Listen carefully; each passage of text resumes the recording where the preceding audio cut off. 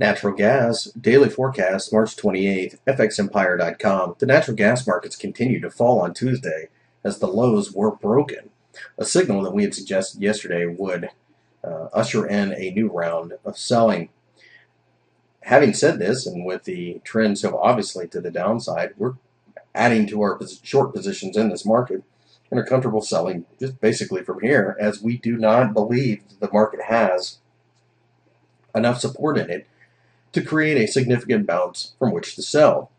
Too bad, really, because of course we prefer selling from 260, 280, or 3, as we had mentioned yesterday, but it is what it is, and it definitely looks like this market wants to go much lower.